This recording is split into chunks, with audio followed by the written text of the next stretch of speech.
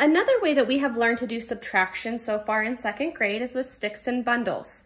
So I'm going to use the same equation as before, 91 minus 35 equals something we don't know.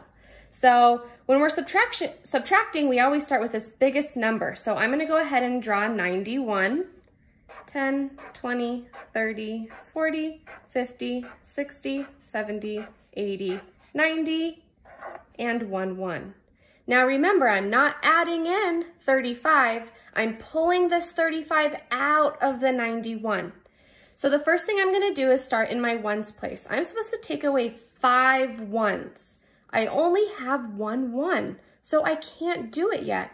I have to unbundle or decompose a 10 and turn it into 1, 2, 3, 4, 5, 6, 7, 8, 9, 10. So the 10 did not disappear. I just changed it into 10 ones instead of a 10 stick so that now I can take away my 1, 2, 3, 4, 5 ones. What I'm left over with is 1, 2, 3, 4, 5, 6. 6 ones. Now I have to figure out what's in my tens place. I'm supposed to take away 3 tens. So I'm gonna go 1, 2, 3, and I have 1, 2, 3, 4, 5 tens left over.